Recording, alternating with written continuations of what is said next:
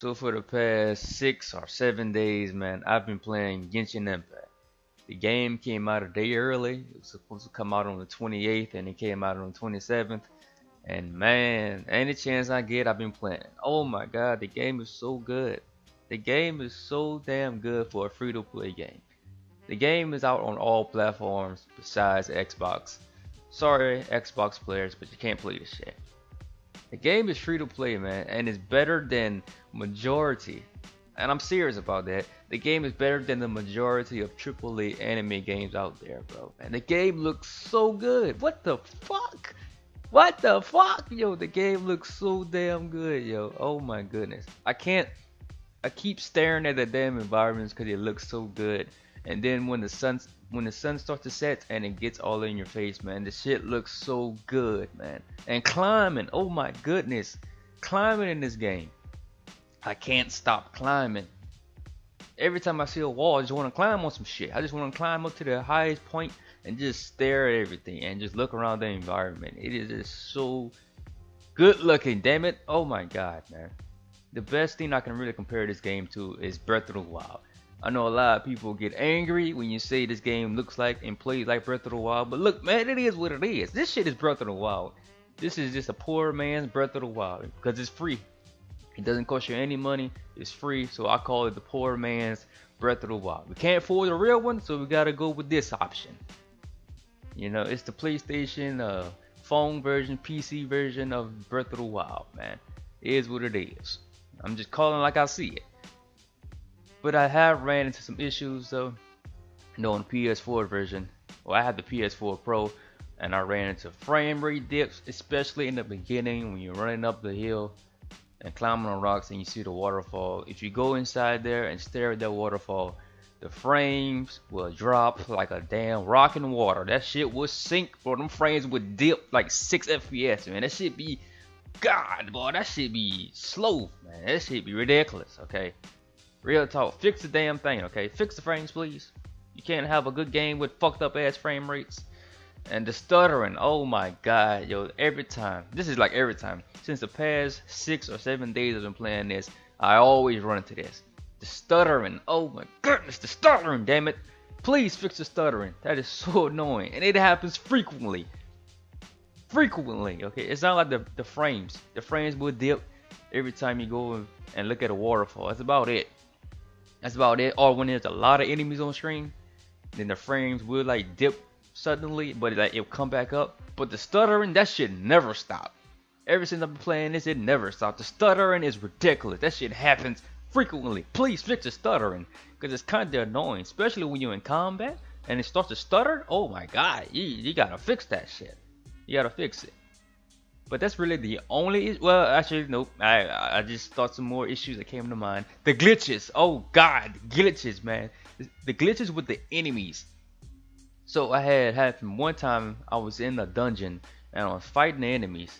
So when you run inside this door, the door locks behind you. So you got to fight the enemies, and the door unlocks, right? So I was fighting these little, I don't know what you're going to call these damn things. Peppermint things. These little flaming gel-looking enemies. And I was whacking them things. I was whacking them motherfuckers, whacking them. And then it started to run away. It started to run away, and I was chasing them. And then it went through the wall. It went through the wall, and somehow they just disappeared. They just glitch out of existence. And I was stuck in that room because I couldn't kill the enemies because the enemies ran through the wall. So I was pretty much just stuck in that room until I had to restart over again. Then when I restarted the game, that's when the enemies reappeared, and then I killed them. Then I got out the room because the door unlocked. That's not the first time that happened to me. That happened multiple times. Not getting locked inside the door. Multiple times where the enemies would just glitch out. I had one instance that I didn't record, but I was playing it and I was fighting this big ass, I don't know what you want to call this thing, a mammoth. I don't know what you want to call this damn thing. I was fighting it and I was beating it. I was seriously beating the hell out of this thing, and he was just walking away. He was just walking away, and I was beating the hell out of it too. Like, I'm serious beating this thing behind his head, and then just walking off. Just walking off. And then when it got back to the spawn point where it was in originally, his health completely refilled. I had to beat on him all over again to get his health down to what it originally was. I didn't record that because I wasn't recording at the time, but that shit happened, and that's very irritating when it happens. So can you like I don't know, send a patch, please. Send a patch, because that's annoying when the enemies just be glitching out like that. It's very annoying. That's really the only thing I've been having troubles with this game. Everything else works pretty fine besides the trash ass, I'm calling it what it is, it's gambling. I hate that damn gacha system. I don't like it at all. I hate gambling and I hate using coins to spend for shit. I can't stand that system. I hate it. It's a casino. I'm calling it what it is. It's a casino and you're gambling for shit, okay? So when you're going inside this thing, you got wishes, right? You got two sets of wishes. You got the wishes for the beginner banner, and you have another wish for the I think limited time banner. And you use those wishes to gamble pretty much. You're gambling for these characters, 5-star characters and 4-star characters. Then you have the weapons, 5-star weapons and all that. And you know they're on a percentage, so your percentages are pretty low to get these damn 5-star characters. I think your chances are a little bit higher when you're going for a 4-star character, and the 5-star characters. It's just your chances are so goddamn low. It's non-existent, honestly. I think it's like a 5% for the 4-star, and like shit, 0.01% for a damn 5-star character. Yeah, it is that low. I'm not exaggerating. It's that damn low to get a 5-star character. But then you have like a pity system implemented. So if you roll, I think 90 times, you're guaranteed a 5-star character, something like that, man. I'm be honest with you, I really do not really use that system. I spun once. I think I spun like 12 or 13 times.